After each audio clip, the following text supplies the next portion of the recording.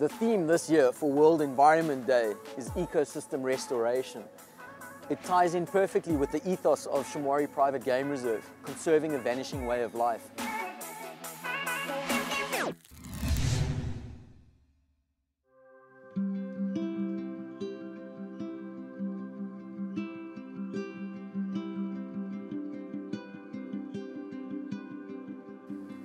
Good morning everyone, and welcome back to another beautiful day on Shamwari Private Game Reserve.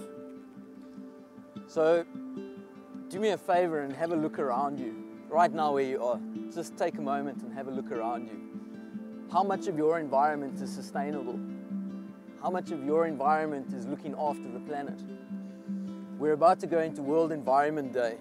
It's a United Nations program designed at generating awareness for conserving and looking after the planet. The theme this year for World Environment Day is ecosystem restoration. It ties in perfectly with the ethos of Shamwari Private Game Reserve, conserving a vanishing way of life. Essentially taking areas that have been damaged and restoring them back to their former natural beauty. Shamwari Private Game Reserve has been trying to achieve this for nearly 30 years. It's something I've been living myself for the last 16 years. Conserving a vanishing way of life. It's what we believe in, it's what we're trying to achieve, and I'm just one of many people here who are striving, pushing this idea and trying to make a difference on our planet. So join me for the next little while and we'll have a look what we've done.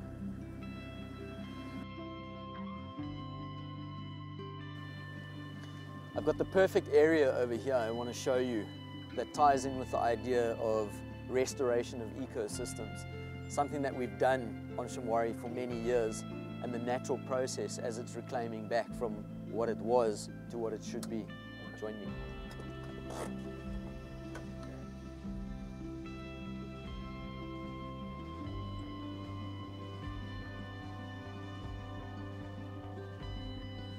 Now this is a perfect example of what I wanted to show you about the restoration of ecosystems.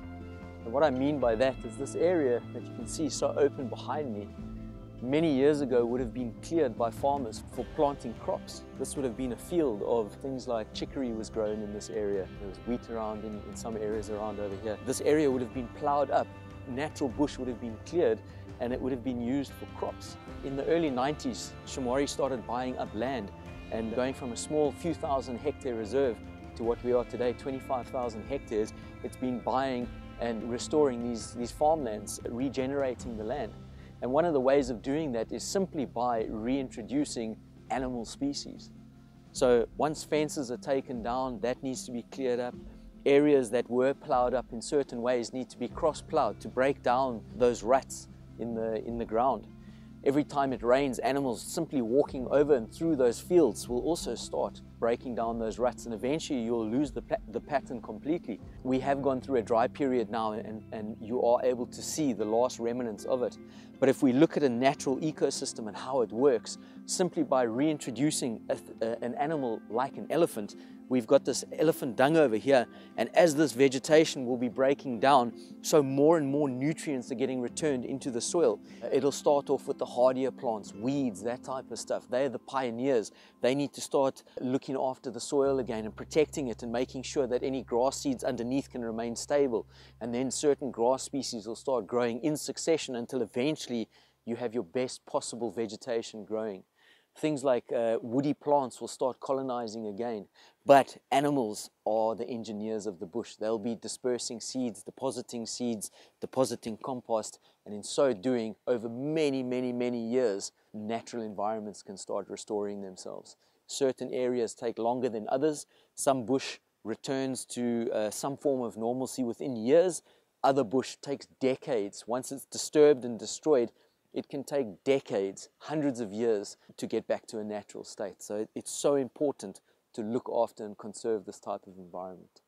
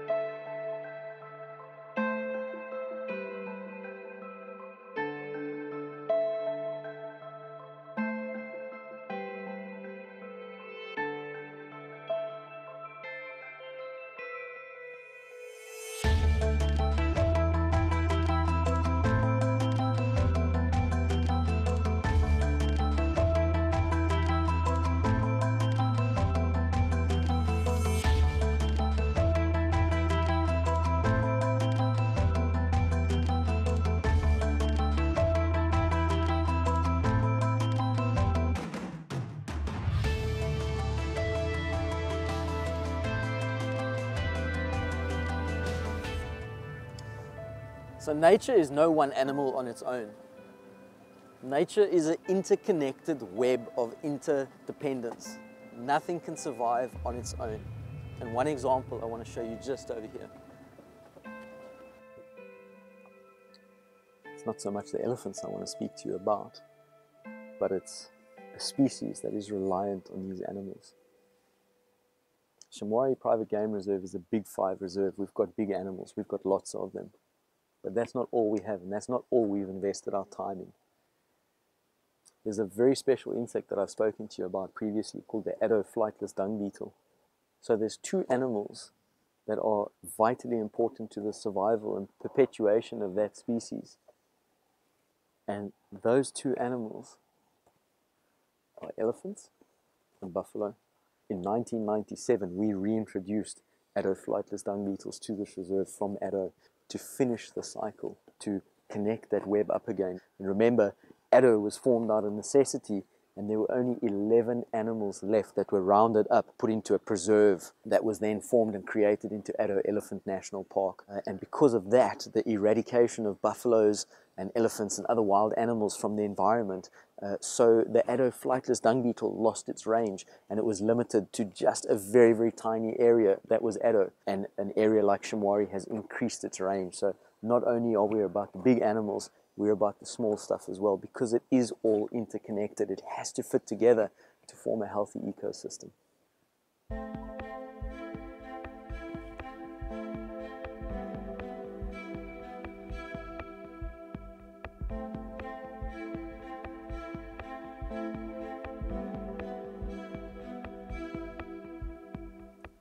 This is what we have to protect.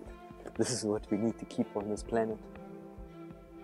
And small decisions that you make at home on the other side of the world that can have an impact if we get to keep places like this.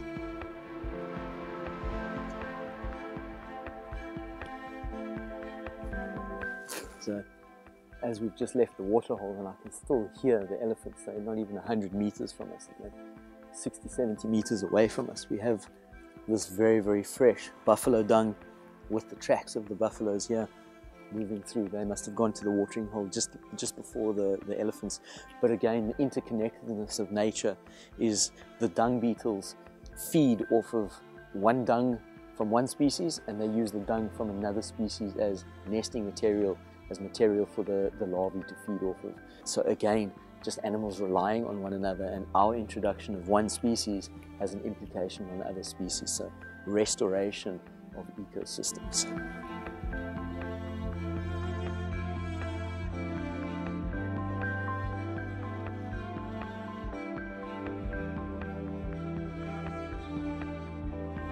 So if we look at another success story that Shamwari Private Game Reserve has to our accolades, if we're looking at returning wild to the wild and restoring ecosystems, it would be this over here. Not the reintroduction of giraffe, but look carefully on those animals over there. Look at the oxpeckers on them. So many, many years ago, people had eradicated most forms of wildlife from this area. The ripple effect of that is there was no more food for the oxpeckers to feed off of. The external parasites that are found on wild animals are the food source for the oxpeckers.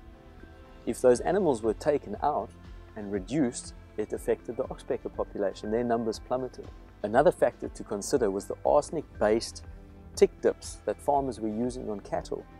In other words, those arsenic-based tick baths were poisoning oxpeckers. So because there had been an eradication of wildlife, and the animals, the domestic animals that were left here didn't have ticks on them, oxpeckers were now regionally extinct from this area.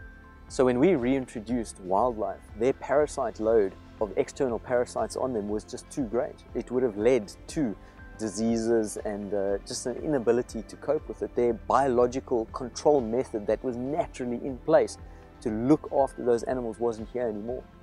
So after 5 years of negotiating permits and plans and that, our ecologist was sent to the greater Kruger area, and he returned with 51 oxpeckers. 51 birds were reintroduced to this area of the Eastern Cape.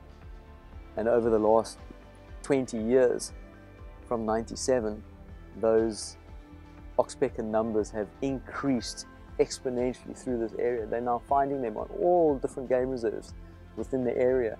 They're picking up on oxpeckers, and those birds are now able to feed off of our wild animal population. It's a natural part of the web. It's a fantastic reintroduction of a species that needs to be here.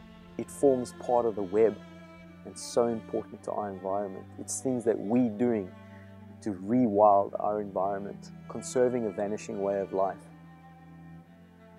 Have a look around you, have a look what you can do, and see what impact you can make to look after our planet.